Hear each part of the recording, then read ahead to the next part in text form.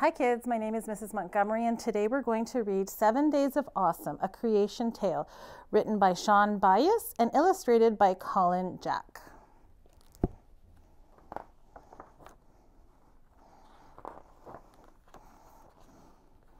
Hey, where did you come from and what about me?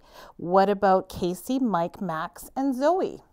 What about the elephants and what about the fleas?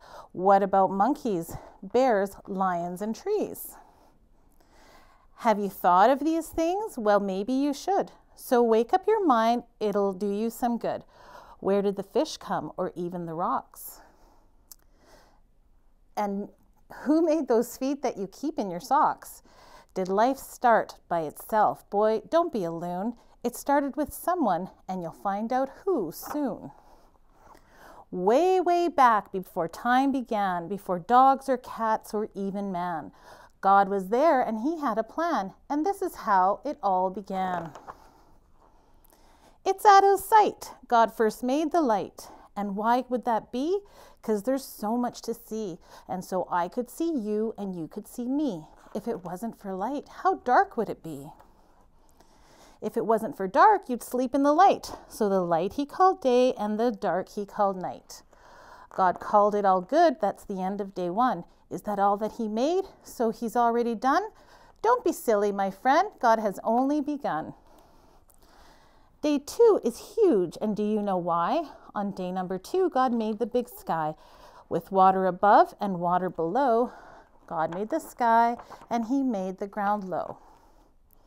See all the seas and see all the trees. On day number 3, God made all of these. And look what a hoot. Today God made fruit. Isn't that neat? Now there's something to eat. Then God with glee said, it looks good to me. So that, my dear friend, is the end of day 3.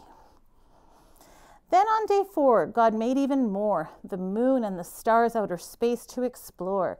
God filled up the skies with treats for our eyes. The highest of heights is now full of lights.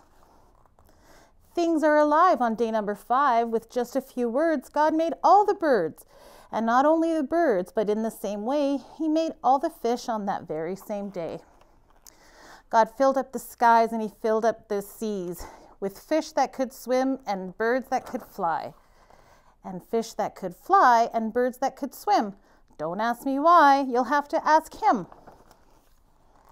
Day 6 is fantastic. Do you know that it's true? Day 6 is the day that God finally made you. Not only you, the entire zoo too. With critters that hop and critters that crawl, some that are short and some that are tall. And God made eyes for seeing and hair for growing, ears for hearing, and he made feet for going. God made us to love and he made us to live. He made arms to hug and he made hearts to give. Yes, God made it all and no one else could, all to glorify him, and he called it all good. But wait, there's more. What didn't we see? With all that God made, what else could there be? On day number 7, God made what I like best. Do you know what he made? That's when God made rest.